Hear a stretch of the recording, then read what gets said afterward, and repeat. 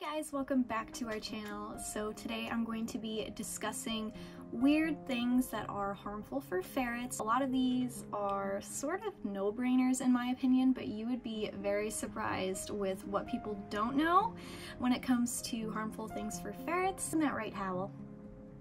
Isn't that right? But anyways, before we begin, I would like to remind you to please hit the subscribe button for more ferret content.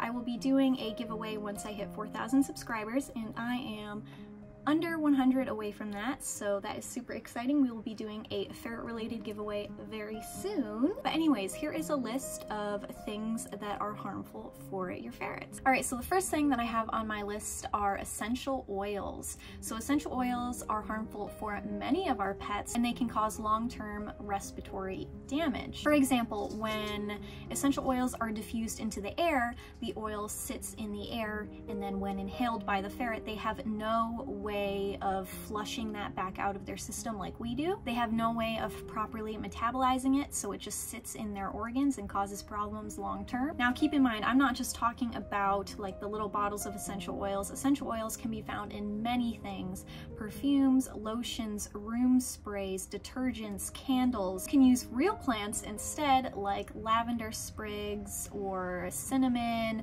These things are not harmful for ferrets. The solution to make your home nice safely would be to take what I mentioned before, like the sprigs of lavender or the cinnamon, and simmer it in a pot of water. This is a safe way to make your home smell nice. I think that they can get around this by using beeswax or soy candles, when in reality, many of them actually still contain essential oils. Synthetic or artificial fragrance can also be harmful. You can also find essential oils in many household cleaners, so for a safe cleaner, I recommend a diluted mixture of water and vinegar to clean pretty much everything in the home. Second thing on my list is scented laundry detergent. Now, many people do still use scented detergents with their ferrets and have experienced no issues. It's generally the same with essential oils in that you will not see problems until later in their lives because it builds up in their organs over time, and you will see problems once it becomes too much for the ferret. So I recommend using unscented or all-natural laundry detergents to wash your ferret's items in. Scented detergents are also known to make ferrets extra itchy when they're already very itchy animals, so it just makes it worse for them. And the scents of some detergents can be very strong. Some people use like the added crystals that they put in, scent boosters, and it just becomes way too overwhelming for a little ferret. And we know, based on the first product on my list, that fragrance, whether it be synthetic or natural, can still be harmful for ferrets. The third on my list are carpet powders. Now, this is something that I didn't know when I first got ferrets, that this was bad for them. So it's just powder that you sprinkle on carpets to make it smell fresh, and then you vacuum it up after. The fragrance still lingers in the air, and we have the same issues such as with the products that I talked about before. And if you miss any of the particles, ferrets are so low to the ground that they can easily sniff them up their nose or ingest them. Number 4 on my list is a big one, and that is sugars and carbs. Now, you know from watching my channel that I am constantly talking about sugar and how it is very harmful for ferrets. Many ferret knowledgeable vets are now coming to the agreement that insulinoma is caused by things like sugar and grains and other filler plant matter that you can find in many dry food and treats. Even dry foods that use things like potatoes as a binder, it is a starch which pretty much converts into a sugar as well. Other ingredients to watch out for are molasses, fructose, malt syrup. A lot of these ingredients can be found in treats such as Ferret Vite, Nutrical, and Ferret Lax, so I do not recommend feeding those treats. You can find more information on sugar and its correlation with insulinoma in the description of this video. I will have some links that will show you, and will have visual representation of how this correlates with insulinoma, how it affects it, and so on. The 5th item on this list is dog food. Putting the overall risks and dangers of feeding dry food in general aside, feeding a dog food for your ferret can be especially harmful. First and biggest problem with dog food is usually there is no added taurine in the food. Ferrets need a high taurine diet. Taurine is a beta amino acid found in the bile and muscle tissues of mammals, mostly in the heart, retina, central nervous system, and skeletal muscles. It is synthesized in the liver from the dietary sulfur-containing amino acids named methionine and cysteine. I might have totally butchered those two words, but you get what I'm trying to say. It is a neurotransmitter aid for communication between the brain and muscles. Obligate carnivores are unable to substitute another amino acid to handle the work of taurine when an adequate amount is not present. That's why it is crucial to provide a taurine-rich diet and why obligate carnivores cannot thrive on vegan or vegetarian diets.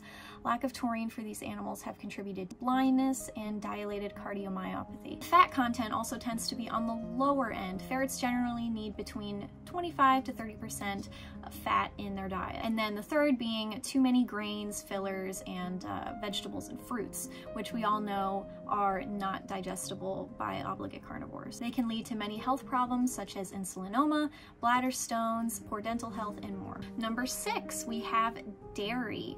So ferrets are lactose intolerant. Along with being unable to digest filler and plant matter, other things that you might find in dry food, ferrets cannot digest milk or dairy. So they cannot digest lactose, which is a sugar molecule found in milk. And yes, this does include goat's milk and lactose-free milk. Many people think that they can provide this instead and it be okay, when the truth is it's not really. They don't have the enzyme required to digest this product. The microbes in the body use it instead, creating things like lactic acid, acetic acid, hydrogen gas, CO2, meaning your ferrets will experience diarrhea, bloating, upset stomach, and more. And lactose-free milk is just giving them digestible sugars, which we all know is correlated with insulinoma. Number 7, we have indoor plants. So there are many house plants that are considered toxic to ferrets. I will put a link in the description box of a list of them. Keep all potted plants and cut flowers out of reach of ferrets. Exposure to these plants can cause kidney and liver damage. If a ferret gets into them, they need to be taken to the vet immediately. It is a big problem. They should also be kept from the soil of these plants. The chemicals in the soil can be harmful for ferrets, and we all know that ferrets love to dig in soil. Number 8, we have toothpaste. Many brands of human toothpaste are harmful for ferrets, so that's why it is crucial not to give them human toothpaste when you go to brush their teeth.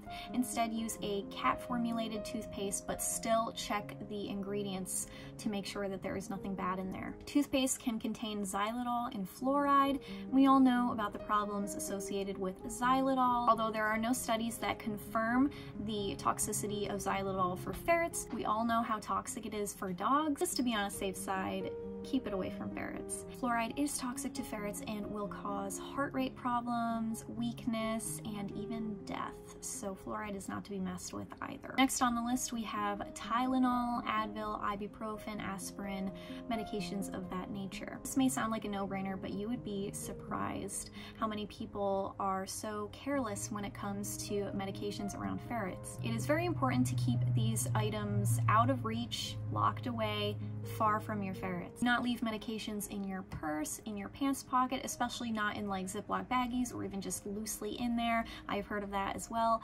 This can be so bad for ferrets because when they get into them, they will eat it. These will cause kidney and liver damage and even death.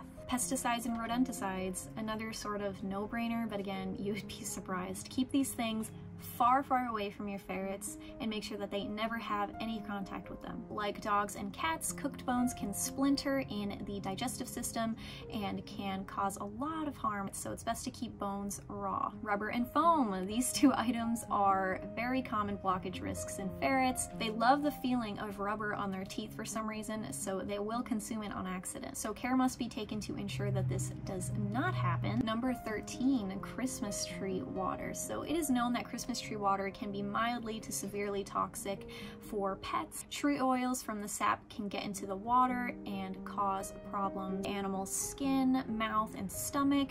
They can develop rashes, have drooling, vomiting. With ferrets, vomiting is especially harmful because they get dehydrated so quickly. Floating needles in the water can also be consumed and cause issues such as creating an obstruction or puncture wounds in the body. My ferrets are very interested in Christmas tree water, so I make it a point point to only get artificial trees. In summary, ferrets are very curious animals. You should never trust them 100% no matter how good they are. They could always get into something, and it just takes that one time and it could be a huge problem, or you can even lose them forever. So this is why ferret proofing is so crucial, and I have a blog post on my website on ferret proofing and how to make every room in the house safe for your ferrets, so I highly recommend that you check that out. But anyways, that is all for today. Thank you guys so much for watching my video. I hope you enjoyed it and learned something. Please again, do not forget to subscribe, follow me on Instagram for more updates. So until then, bye guys.